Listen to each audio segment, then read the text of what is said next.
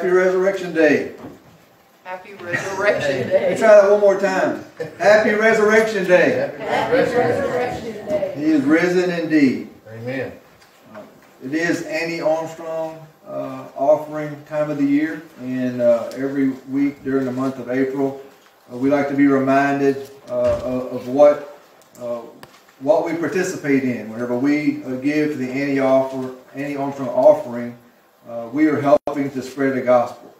We're helping to help others to hear about this resurrected Jesus that we're gathering to worship today. And so, as we give, those works, as we saw this morning, are things that we're helping to promote. Right? If we can't go, or we're not called to go in that sense, we can finance those who are called to go and do those types of work, church planners and whatnot. And so anyway, if you haven't given already, prayerfully consider how God would have you to give this year's. That being said, let's get to our text this morning. I want us to look in Romans chapter 6 this morning as we are reminded of why the resurrection of Jesus matters so much on this Resurrection Sunday. We'll just be looking at a few verses 5 through 11. And we think about this day and what it represents. Not only is the cross empty, but the tomb is empty too. That's right. All right, that we're intentional. As Baptists, the way we adorn our facilities and our sanctuaries, as you look at our crosses, they don't have Jesus. There is no Jesus on the cross because He's not there anymore. He's not in the tomb anymore either. And so today we're remembering not only the death of Jesus as the atonement for our sins, we are also celebrating the resurrection of Jesus that gave the evidence that God in fact did accept His offering for our sins. It gives tangible proof that the payment of sin has been received. And because Jesus died on the cross, that God accepted His death as the payment for our sins, we now have the blessed assurance that our sins are forgiven and that we have in fact been reconciled back to God if we believe in Him. And so when we think about this question today, is the resurrection of Jesus more important than the crucifixion of Jesus? Right? Because some would pit one against the other. Right? Well, is it more important that Jesus was crucified, or is it more important that He was resurrected? The answer is yes.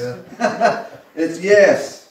It's not that one is more important than the other, because they're both important. They're both critical. They're both necessary to redeem us and reconcile us back to God. Without the crucifixion of Jesus, there would be no resurrection of Jesus. Right. And without the resurrection of Jesus, the crucifixion of Jesus serves absolutely no purpose whatsoever. Right? Both were needed. Both were necessary. The crucifixion of Jesus matters, and so does the resurrection of Jesus. You see, as the people of God, we do not love, we do not worship, we do not serve a dead Savior. We love, worship, and serve a resurrected and living Savior. Amen? Amen. That's who we gather to worship this morning. Last Sunday we were reminded of why the crucifixion of Jesus matters. And the Apostle Paul told us about this in 2 Corinthians 5:21. We were reminded that Jesus was sent to the cross to rescue us from sin's grip and to ransom us from sin's price and to reconcile us back to God. But you see, none of those things would have happened if the resurrection didn't happen. That's right. Right? That's the connection between the crucifixion and the resurrection. None of those things would have happened if the women had arrived to the tomb and the stone would have not been rolled away. None of those things would have happened if Jesus' dead and decomposing body was still in the same place that Joseph and Nicodemus had left it 3 days earlier. But praise God, the resurrection did happen. Amen. Praise God, the resurrection did happen. Praise God that the stone was rolled away and that the tomb was empty. Praise God that there wasn't a dead and decaying body that needed to be anointed properly for burial. Instead, there was an angel that told them what had happened. A messenger from God. Matthew 28, 5-7 says this, "But the angel answered and said to the women, 'Do not be afraid, for I know that you seek Jesus who was crucified. He is not here, for He is risen, as He said. Come, see the place where the Lord lay, and go quickly and tell His disciples that He is risen from the dead. And indeed, he is going before you into Galilee. There you will see him. Behold, I have told you. But not only that, there's more. Verse 9 tells us that Jesus met them on their way and told them to rejoice. And they held him by the feet and worshipped him.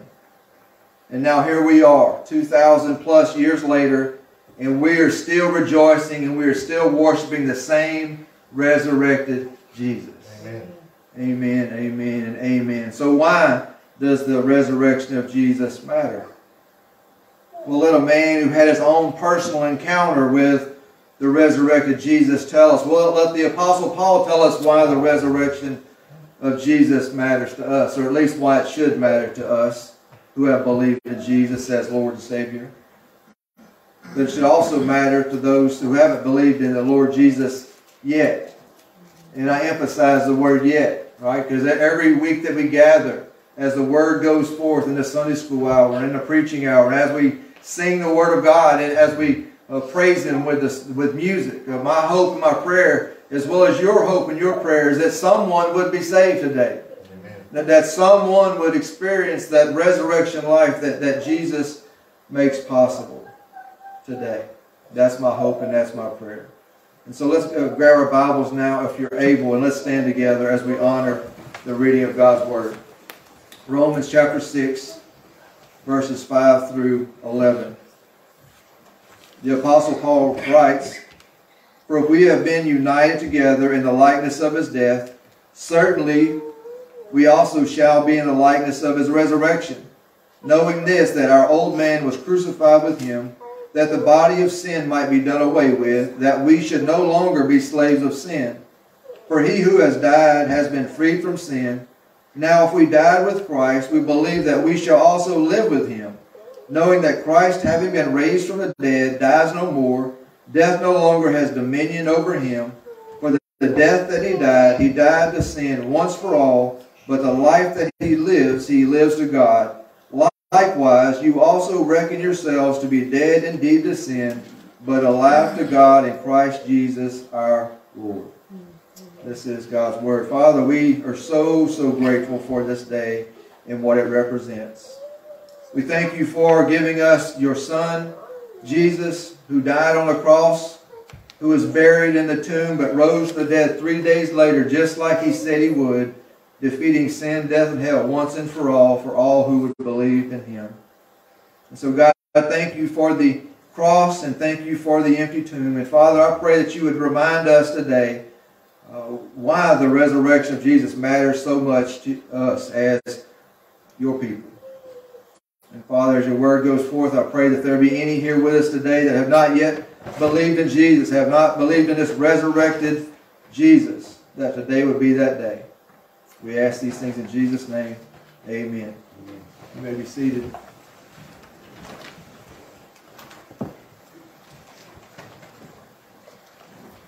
Missed you last week, Ronnie.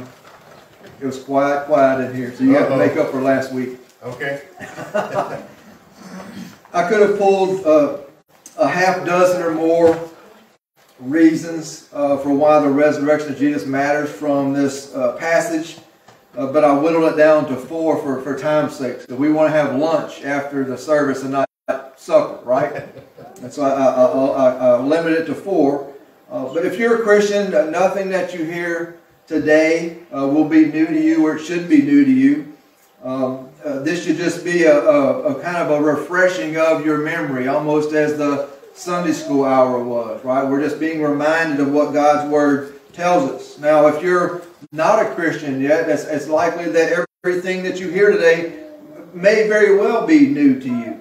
But then again, I believe that's probably why you're here. That's why you came to church on this Resurrection Day, to hear what all the fuss is about, to hear what Easter's all about, to hear what the resurrection of Jesus is all about. And so I hope that's what you'll find today. The first reason that the resurrection of Jesus matters is because we have the assurance of our resurrection from the dead, right? That's right. Our own resurrection from the dead. Verse 5 says, "For if we have been united together in the likeness of his death, certainly we also shall be in the likeness of his resurrection." I love this statement by Pastor Tim Keller. Some of you are familiar with who he is, a great man of God. He says this. He says, one fruit of union with Christ is certainty. Since all that is true of Jesus is true of us, and since he rose to new life, so we know that we are living that new life. And that new life points forward to the future state of perfect glory we shall enter with him. We will certainly be united with him in his resurrection. Have you ever thought about that? Everything that's true of Jesus is true of us, those who have placed our faith in him. We share in his glory. We share in his victory over sin, death, and hell. The key word in this verse is certainly.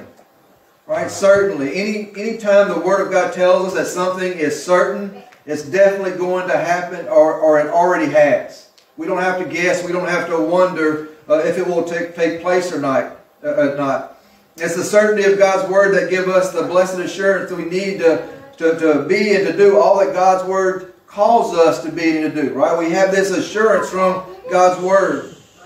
If or since we repented of our sins and believed in Jesus as Lord and Savior, we have been united together with him in the likeness of his death.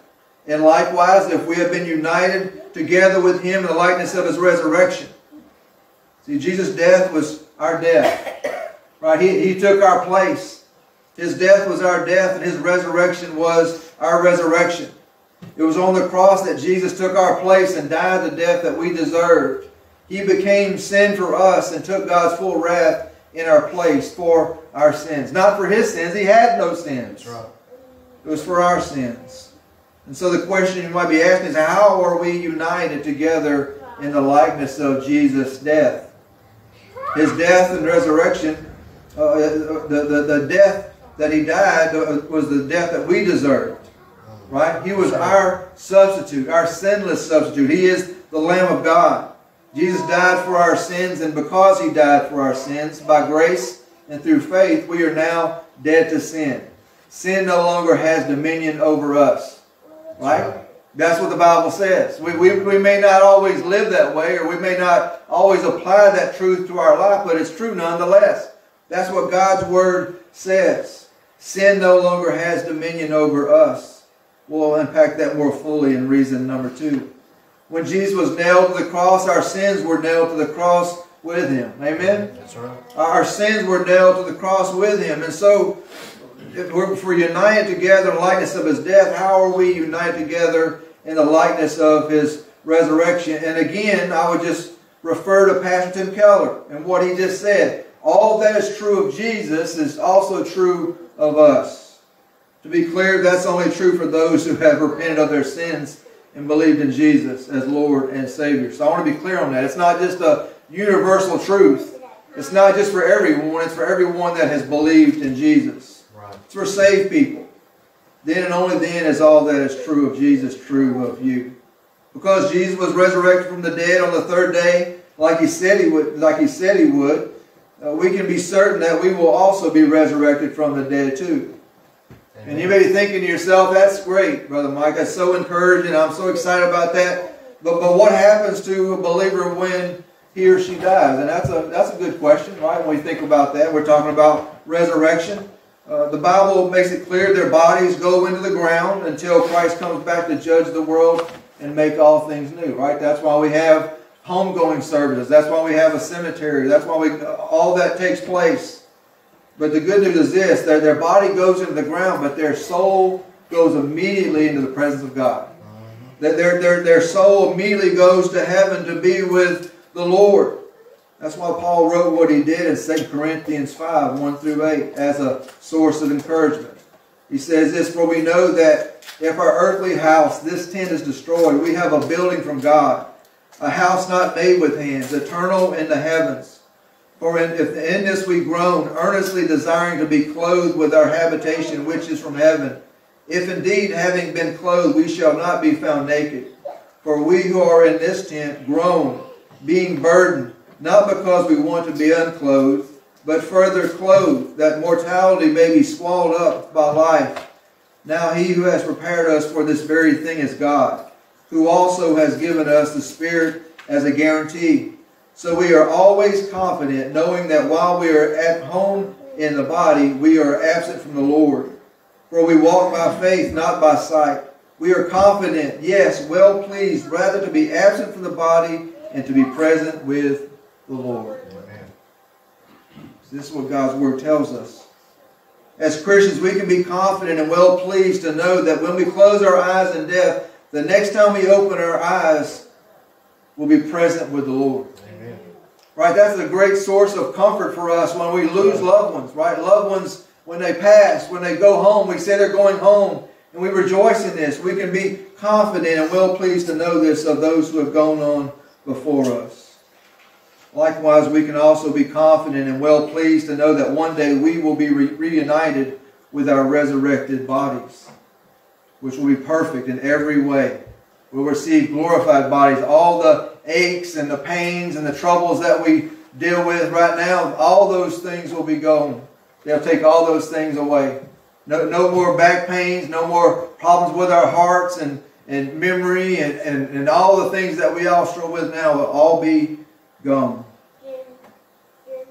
You say, well, how is that possible? That sounds almost too good to be true. Because all that is true of Jesus is also true of us who have believed in Jesus. Because all that is true of Jesus is true for us who have believed in Jesus.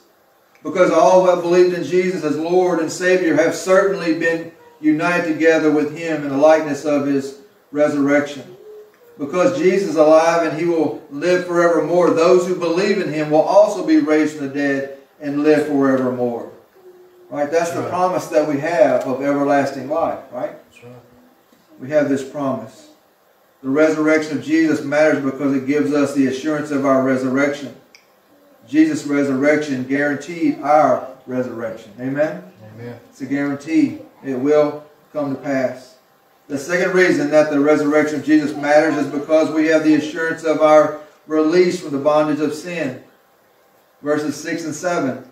Knowing this, that our old man was crucified with Him, that the body of sin might be done away with, that we should no longer be slaves of sin, for he who has died has been freed from sin. You see, we're not experts on crucifixion. We don't know as much about the cross as the people in ancient times. The Romans understood, and the Jewish people that lived during that time period, they understood as well. The cross wasn't used to wound people. The cross was meant to execute people. It was an instrument of death. Once you were affixed to a cross, you didn't come down till you were dead. Right? They didn't leave them up there a little bit and take them down and patch them back up and send them on their way. It was meant to execute people. And crucifixion was a horrible way to die, and it was reserved for the vilest of criminals. To the Jews, to be crucified was evidence that someone was cursed by God. Right? Anyone that hangs on a tree is cursed by God. And that's how they would view this, especially with Jesus. When Jesus died on the cross, the curse of our sin was placed on Him. Jesus' death on the cross paid the penalty for our sins, but it also released us from the power of sin, so that we should no longer be slaves of sin. And that's what doesn't make any sense for us whenever some of us find ourselves bound up in sin, that we're living as if we are slaves of sin, as if we have never been released from the power of sin over our life. Now, do we struggle with sin? Absolutely we do, but none of us should be in bondage to sin if we've been set free. That's right? But from what Christ has done for us. As a Christian, when Jesus died on the cross, the old you died with Him. The old you died with Him. The old you was in bondage to sin, completely controlled by your sinful nature. Before you heard the gospel and repented of your sins and believed in Jesus, you were a slave of sin. Sin was your master. That's right. Right? Was. Notice I use past tense. Was your master. As a Christian, your life can be described in two parts: the old you and the new you. The you before you got saved and the you now. The one after you got saved. The old you is the you before you were crucified with Christ. The new you is the you after the old you was crucified with Christ. The old you was in bondage to sin. The new you has been freed from sin's power. And again, to be clear, we don't become incapable of sinning after we get saved. I've heard some people say things like that. Right? That I don't sin anymore. I said, well, that must be nice. Give me some of that. How'd that happen? Right? But it's not that we're incapable of sinning after we get saved, but we should have a strong desire not to sin. That's right. We should have a strong desire to be holy in all of our conduct, a strong desire to live righteously, to be holy, for He who called us is holy. Right? Warren Wiersbe describes the new desire for holiness that we should have in Christ this way. In Jesus Christ we have died to sin so that we no longer want to continue in sin. He says, but we are not dead to sin. We are also alive in Christ. We have been raised from the dead and now walk in the power of His resurrection. We walk in newness of life because we share His life. What a great, great statement. The crucifixion of Jesus set us free from the power of sin, and the resurrection of Jesus has given us the power to resist the temptation of sin. We can resist sin. Did you know that? We can push back against temptation. We can say no to sin. We don't have to sin. We're not slave to sin. You're not forced to sin. We used to have that old nature that made us slaves to sin, but now we have a new nature, a righteous nature. And so now sin is a choice. Before it wasn't a choice, but now it is. We have the power to resist the temptation of sin. Galatians 2:20 says, I have been crucified with Christ. It is no longer I who live, but Christ lives in me. In the life which I now live in the flesh, I live by faith in the Son of God who loved me and gave Himself for me. As Christians, not only have we been crucified with Christ, Christ now lives in and through us by His Spirit.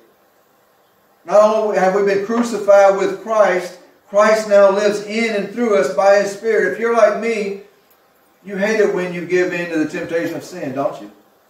I hope you do. Right? Whenever we give in, and I find myself failing all the time. And so what that means for me is that all throughout the day when I find myself stumbling in sin, giving in to sin, I feel rotten most of the day. Right? Because I hate it. I find myself being like the Apostle Paul in Romans 7, the next chapter. I find myself not doing the things I ought to do and practicing the things I shouldn't do. The things that I hate. See, that's good. We should hate sin. That's right. We should hate sin around us. We should hate sin in our own lives. So the question is, when will we truly be free? When will we no longer be tempted by sin? That's the question to be asking. And unfortunately, I don't have a satisfying answer for you. Because the Word of God tells us that won't happen until the last trumpet sounds. When our corrupted bodies will be made incorruptible in the twinkling of an eye. Again, 1 Corinthians 15, verses 50 to 54, he says, Now this I say, brethren, that flesh and blood cannot inherit the kingdom of God, nor does corruption inherit incorruption. Behold, I tell you a mystery. We shall not all sleep, but we shall all be changed.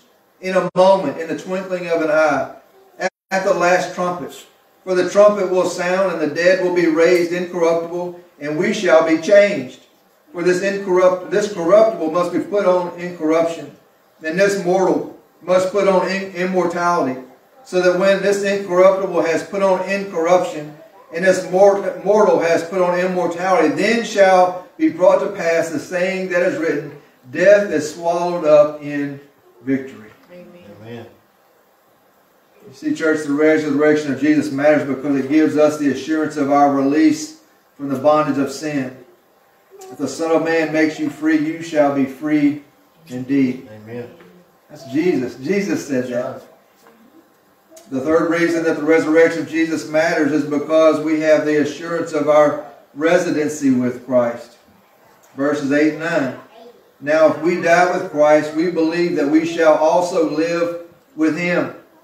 Knowing that Christ, having been raised from the dead, dies no more, death no longer has dominion over Him. If death no longer has dominion over Christ, death no longer has dominion over those of us who have believed in Christ. Because Jesus was raised from the dead and dies no more, those of us who have believed in Him also have been raised from the dead, and we will die no more. One day. That's right. One day. Oh, glorious day. Death in the grave wasn't Jesus' home, and it isn't a Christian's home either, because we shall live with Him. We shall live with Him.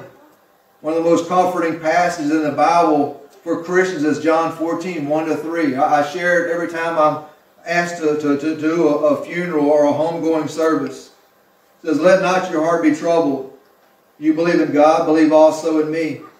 In my Father's house are many mansions. If it were not so, I would have told you. I go to prepare a place for you, and if I go and prepare a place for you, I will come again and receive you to myself, that where I am, there you may be also."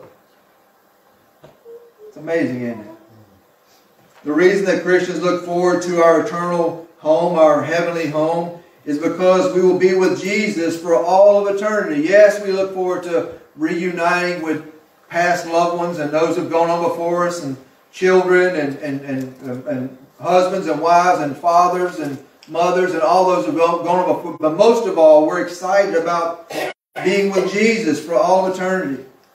That Jesus has a place prepared for us in heaven, so that where He is, there we may be also. If you have died with Christ, then you shall also live with Him. As believers, our eternal residency will be with Christ in heaven. So we look forward to being with Christ in heaven, but what about now? You see, all these have future implications, but they also have present implications as well. Every follower of Christ is filled with the Spirit of Christ. He has taken up residency within us, and He now abides with us.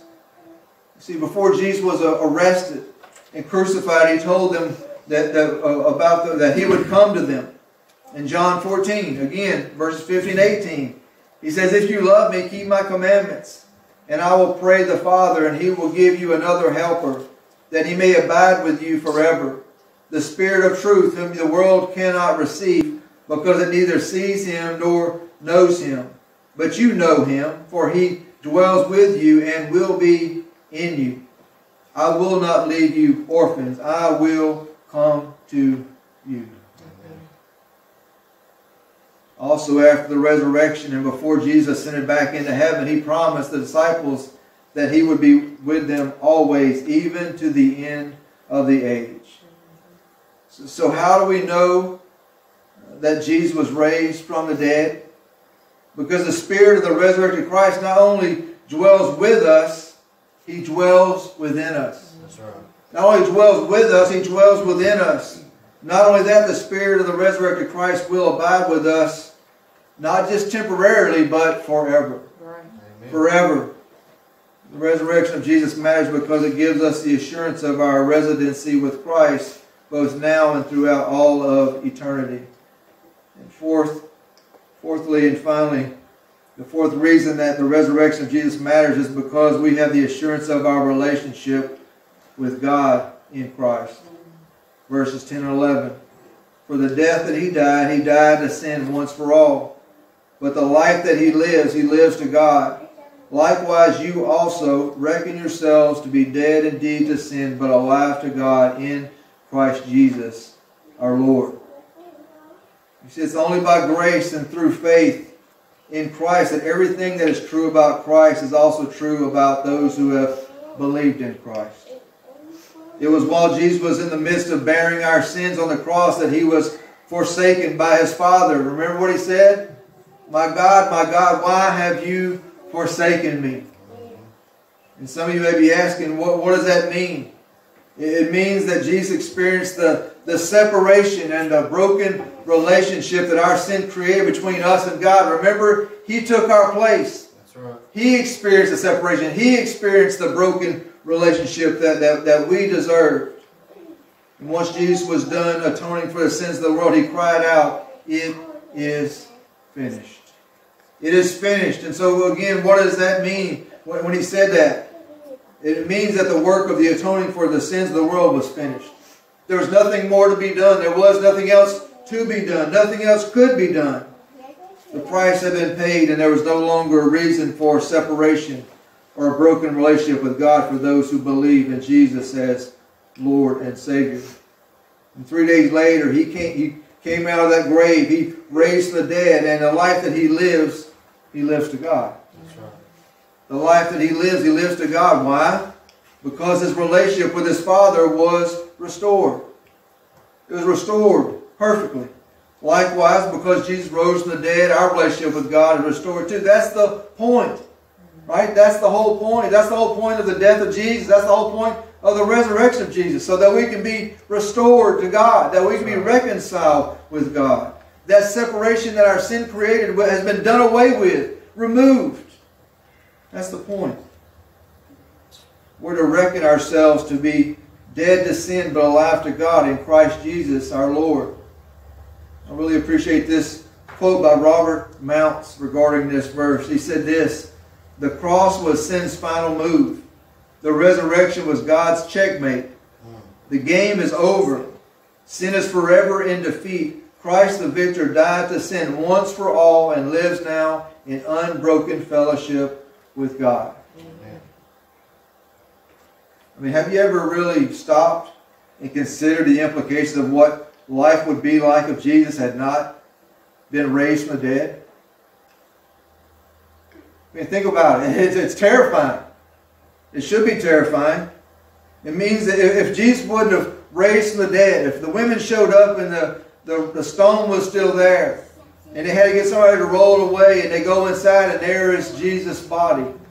Still broken, still bloody, decaying, right? Death is taken over.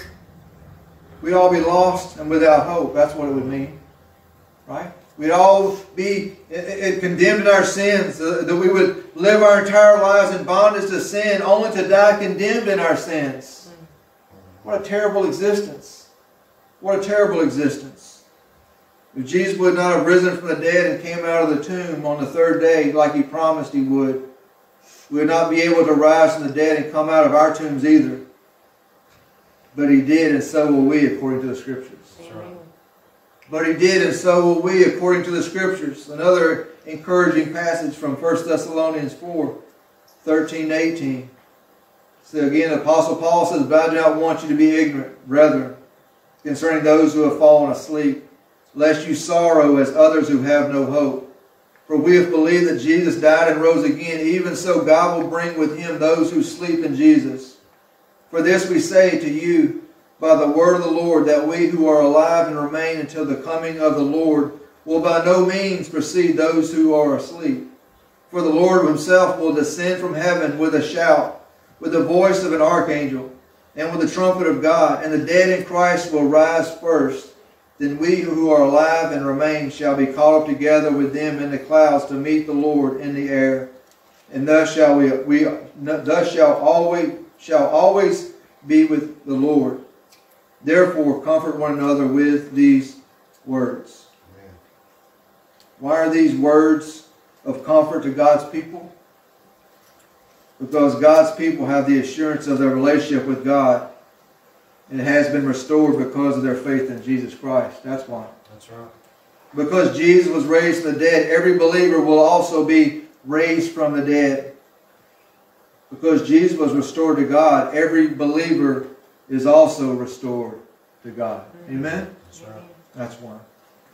The resurrection of Jesus matters because it gives us the assurance of our relationship with God in Christ. We are alive to God in Christ Jesus, our Lord. So this morning, as we wrap up things, as we think about the implications of the resurrection, Jesus' victory over sin, death, and hell, and the grave is every believer's victory over sin, death, and hell. All that is true of Jesus is true of us who have repented of our sins and believed in Jesus. Because of the resurrection of Jesus, we have the assurance of our resurrection from the dead. Jesus' resurrection to life guarantees our resurrection to life. Because of the resurrection of Jesus, we have the assurance of our release from the bondage of sin. Jesus' death for our sins was our death to sin. Because of the resurrection of Jesus, we have the assurance of our residency with Christ. That Jesus abides with us now, we will abide with Him for all of eternity. And lastly, because of the resurrection of Jesus, we have the assurance of our relationship with God in Christ. Jesus was restored to a right relationship with God the Father, and so have we. That's why the resurrection matters so much to God's people.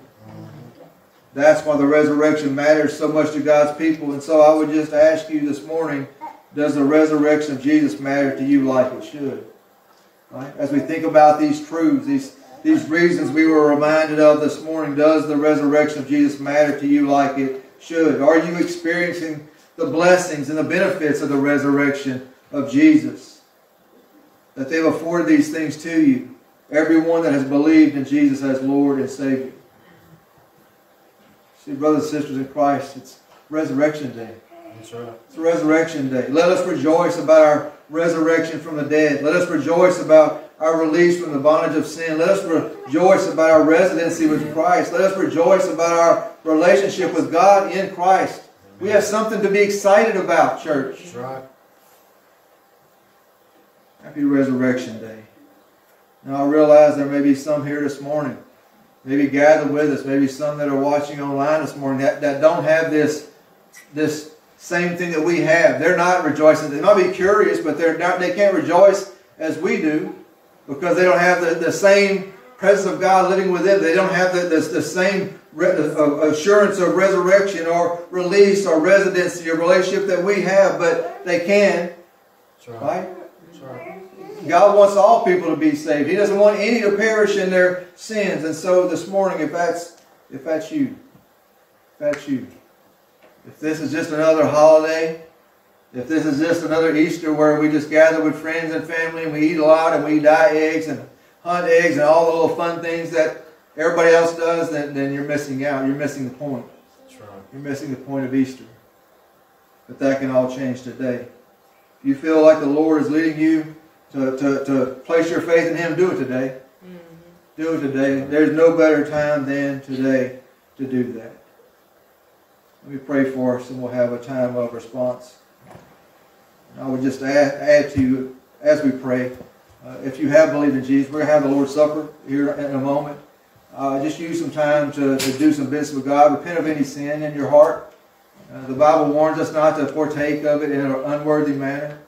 And so I would just encourage you to do that, to spend a little time with God this morning as we close.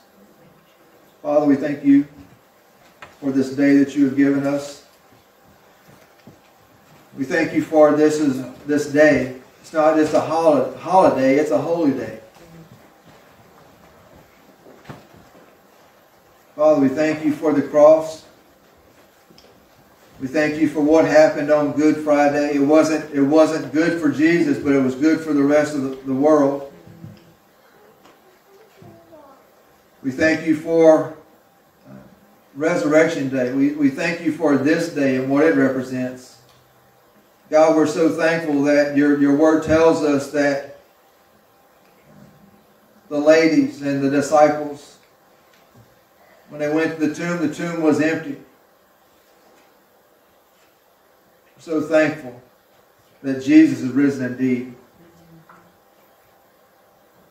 We're thankful, Father. We're thankful for the resurrection. Because of the resurrection of Jesus, we who have believed in your Son Jesus, we have the promise of resurrection ourselves. We have been released from the bondage of sin. We have the residency with Christ, and we have a relationship with you. It's been restored because of the cross. Because of the death of Jesus, because of the resurrection. We thank you so much for that. But God, this morning we also ask that you would just do a work in the hearts of those who were gathered here with us, those who are watching on the live stream, and maybe even someone that will watch this or hear this in the future, that you would use the truth of the resurrection to bring resurrection power to their life, that they would turn from their sins, that they would believe in your Son Jesus, that they would be saved, that they would also experience the resurrection to life. So, Father, again, thank you for all that you have done for us, all that you are doing for us, and all that your word promises that you will yet do for us in the future. Help us to respond to the truth that we heard today in a way that's honoring to you and beneficial to us. We love you. We ask these things in Jesus' name. Amen. Let's all stand.